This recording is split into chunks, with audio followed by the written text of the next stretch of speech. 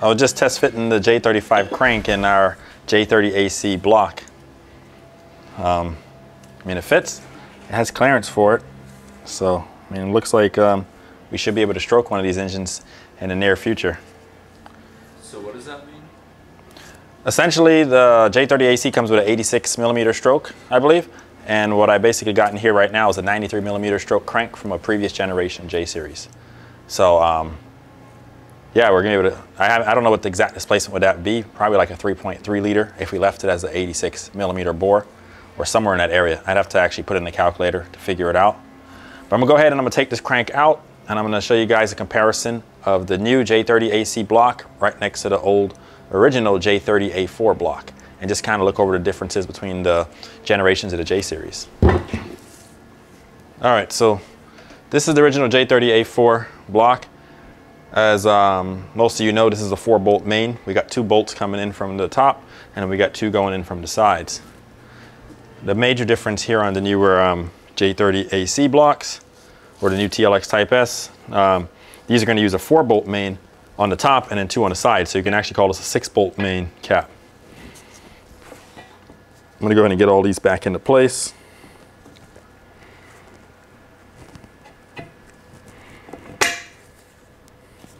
We actually just got this block back from CSS, so we actually got the cylinder walls done, and I'll show you guys that once I get this block flipped back over. Let me just go ahead and get all the main caps put back in, because I'm going to put this block away once I close it all up. Pretty much all Hondas are pretty much the same when it comes to how to put the main caps in.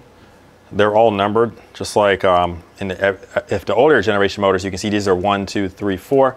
1 always starts at the timing belt, and the arrow points towards the timing belt. It's the same with the J30AC. We got a number 2 here, and we got an arrow on this side pointing towards the timing belt, and that lets me know what direction to put the main caps back in place. A couple of these, you see I got a bearing in here. I was actually just test fitting a bearing from a previous generation motor, just so that when I rest the crank in there, it had a surface to sit on. So this is number 3, arrow facing towards the timing belt. Just rest this one in place.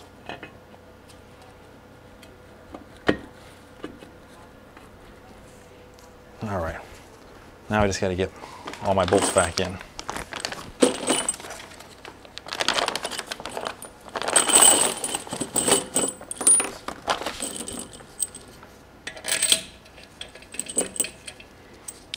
So these, we got the 2 bigger ones and we got 2 smaller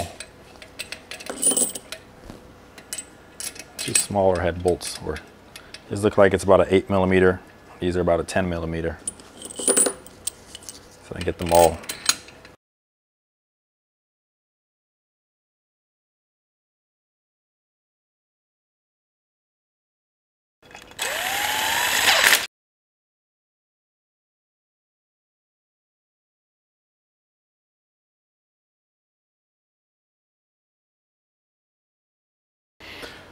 So I got both blocks upside down. Before I flip them over, I want to go ahead and show you that this block is set up for oil squirters. So if you look down in the cylinder here, we have basically a threaded hole here, and we got this. So basically the oil squirter will come out of here and will face towards the bottom of each piston, so that each piston is squirted from the bottom for lubrication and cooling. That's something that you see on pretty much all the newer Honda motors. Whereas in this block, the J30A4, this motor never had squirters in it. So you can see down in here, this is just all blocked off. There's nothing in there. Now there are some of the older J series that do have the oil squirters, but that wasn't around when the J30A4 first came out, or at least not in the J series. So that's one improvement on the newer block versus the old. All right, so this block was sent over to CSS. You can see their logo right in here. They went ahead and machined the sleeve support in this block. According to CSS, he believes this block is rated for about 1,000 horsepower. We already made pistons for them. We already made the rods. So once we actually put this motor together, I mean, we pretty much got a block that's gonna be ready to go for 1,000 horsepower. I actually have a pair of the brand new cams here, but haven't checked, like, you know, how much lift or anything that's in those factory cams yet. I guess that's something that we'll have to check out here soon, but block itself looks great. It's ready to go. Let me get this one flipped over. All right. So for those of you wondering what the CSS is, you can see that this is a block support that is went ahead and machined into here. Whereas you can see that these cylinder walls are floating design.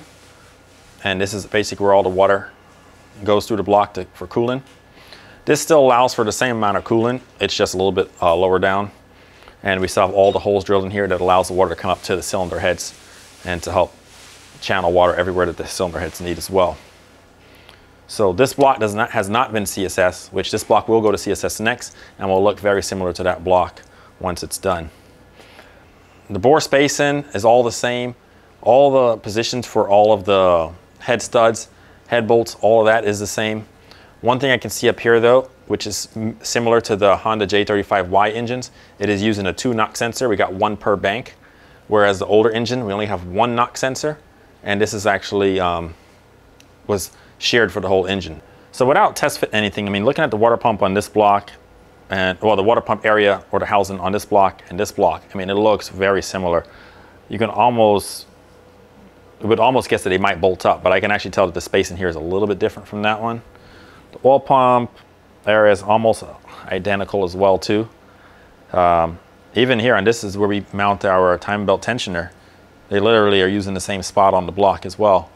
So Honda definitely kept it very, very similar. I would bet retrofitting a lot of these things is not going to be that complicated to do. With that, I'm going to go ahead and try to see if the cylinder head fits on one of the older blocks. So I got the J30AC head right here. This is dual overhead. I'm going to go ahead and pull the dual overhead cam. This one actually, you can see that the valve cover is the actual cam caps. But I'm going to rest that aside for a minute. There's a little plate here. Rest this aside. This is the all new Type S head.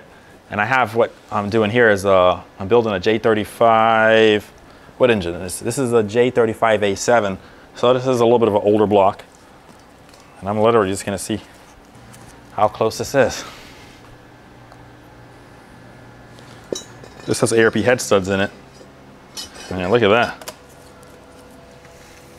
That thing fits right on. This is the dual overhead cam TLX Type S J30AC cylinder head on an older J35A block. I mean, it literally bolts right on. I was looking at the water jackets earlier, and I mean, they're the same. So again, being able to go dual overhead cam on an older J series and is going to be very possible here in the near future. There we go, finished. Dual overhead cam J series. Well, that's it for today. I hope you guys learned a little something, see some of the differences between the older gen blocks and the newer gen blocks. Basically see a lot of the similarities that Honda put in there. Hope you enjoyed this video. Hope you enjoyed watching. If you did, please like it. Please hit that like button, subscribe, and hit the bell icon so you can be notified anytime we drop a new video. I'll see you guys again soon.